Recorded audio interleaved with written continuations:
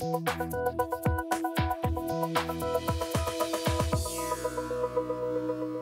this is Dan Wiener, Chairman of Advisor Investments with another Advisor You Can Talk To podcast. I'm here with Jeff DeMaso, Advisor Investments Director of Research, and we're, shall I say, gobsmacked by the attention being paid this week to the U.S. stock market's putative record as the longest bull market in history. Jeff, the press has been full of articles about the duration of the current bull market, and many are saying this is now the longest bull market in history. Others are saying, hey, wait a minute, not so fast. What's your take on this? Well, count me in the not so fast camp. But real quick, let's just first define bull and bear markets so we're all on the same page. A bear market is a decline from a high of 20% or greater. And a bull market then just is a run without having a bear market of going down 20% or more. And this is arbitrary, right? Totally arbitrary, just a decline line drawn in the sand. Somebody just made up these numbers and it stuck. Yeah, it stuck. It's what everyone goes by now. But if you take that really strict definition, then this isn't the longest bull market. The longest bull market that we've had in the US would have been from 1987 through 2000. So 13 months. We did see the market fall 19.9% in 1990 and 19.3% in 1998. But by that strict 20% definition, we didn't hit it. So 1987 to 2000 would be the longest. But as you said, that 20% line is just totally arbitrary.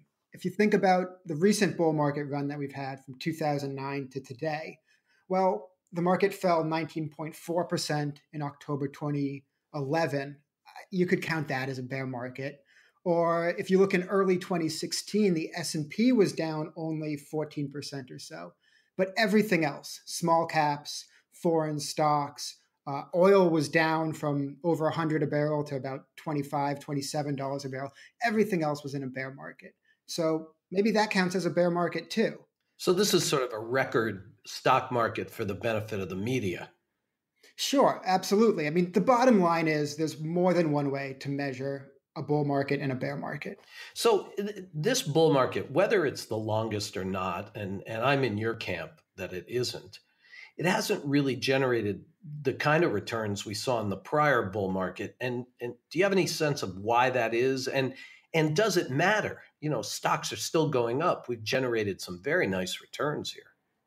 No, the returns have been pretty strong in this bull market. Since the bottom in 2009, we're up about 320%, translates into 16, 17% a year.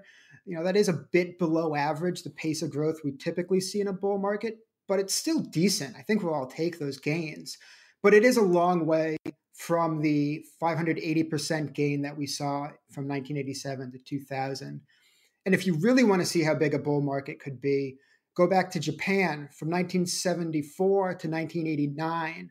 The Japanese market went up 1,000%, and that's before including dividends. But to bring it back to your question and where I think you're going is it doesn't really matter. You know, we've been in this slow growth economic recovery and expansion for years now, and that is factored into this really long advance for stock prices. If you stretch out the economic cycle, you can also stretch out the market advance. You know, whether it's the longest bull market or not, given that we're up as much as we are, should investors be considering bailing out now?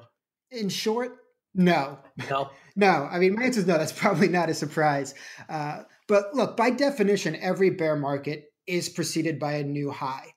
So every time we reach a new high, we always get questions from prospects and clients saying, hey, should we get out?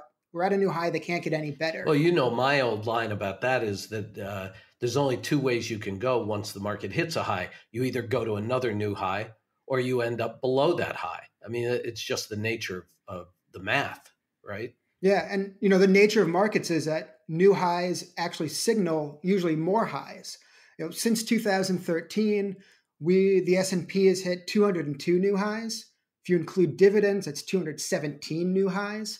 No, so 270 more. 271. Yeah. You're right. So transpose those numbers. But so look, investors have had more than 200 chances to sell at a high and quote unquote be wrong. That's why we think it's really important for investors, particularly those who are investing for decades, that the bigger risk isn't that they live through a bear market, it's that they miss out on an extended bull market run. So investors need to have a plan, they need to have a portfolio that fits their goals and concerns and then allows them to spend time in the market. Yeah, I mean, we talk a lot at Advisor Investments about time in the market, not market timing. Uh, every year or so, there is a period where our clients will have a number of clients ask us, is this it? Have we hit the peak? Should I be going to cash? And our advice has been pretty consistent, I would say, over the last 20 plus years that we've been managing money for folks. That is, again, time in the market. You have to be there to earn the money. Absolutely. I mean, people's and lifestyles change or over the course of your life, your goals and concerns do change, but you really shouldn't be adjusting your portfolio based off of your kind of gut feel of the market. Listen, since we're here and we're talking on this podcast and I've got you locked in on the microphone, let me ask you one other question that I think some folks may be wondering about. U.S. stocks have really been outperforming foreign stocks over the course of this market, with maybe the exception of last year and a couple of periods in between now and back in 2009. But, you know, it looked like the pendulum might have swung back a bit last year, but once again, the US is outperforming. Is diversification dead? I mean, is the notion that we ought to have more, at least some of our investable assets in foreign markets, in stocks in foreign markets, is that just thrown out the window? No, diversification is not dead. And I think you got it right there. You described it as a pendulum swinging. Look, markets are cyclical.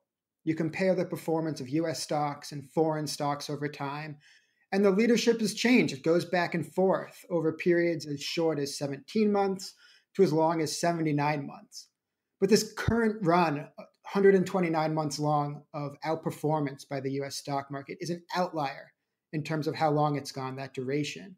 And that's why everyone thinks that the diversification is dead and has lost its mojo. But it hasn't. It just takes time for that pendulum to swing back. And when it swings back, as you know, we did some numbers the other day looking at this. You can have these periods of, a year, 2 years, 3 years, where foreign markets will outperform US markets, sometimes by a significant amount. And of course, that's when we begin to get questions from clients about whether we should have more money overseas as opposed to less. So,